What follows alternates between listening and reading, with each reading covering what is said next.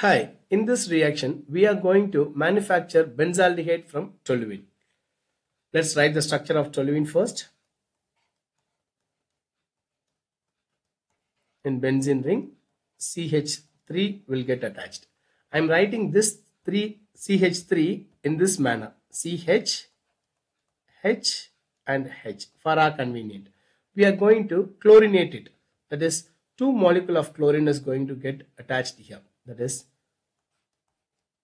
2Cl2 in presence of light, that is H nu.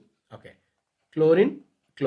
In this 2 chlorine and 2 hydrogen will get eliminated as 2HCl. What happens? There are two more chlorine. There are 2 more chlorines. These chlorine will get attached to this carbon.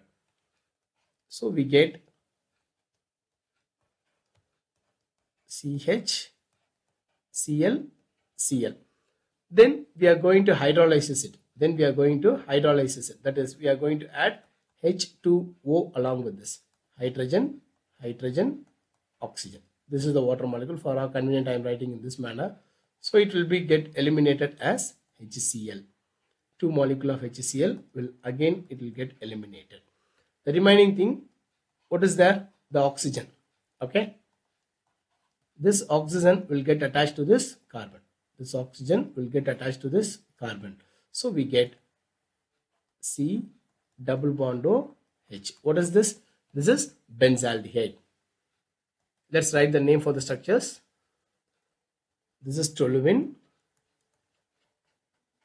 On chlorination, it gives benzal chloride.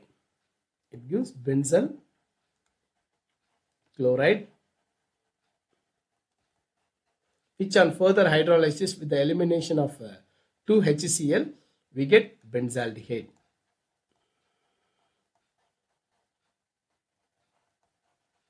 Let's summarize the reaction.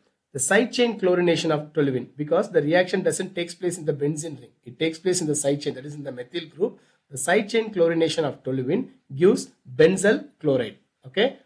Again, which on further hydrolysis, it gives benzaldehyde. This is the commercial method of manufacture of benzaldehyde. This is one of the important reaction. That is, this is the commercial method of manufacture of benzaldehyde. Thank you.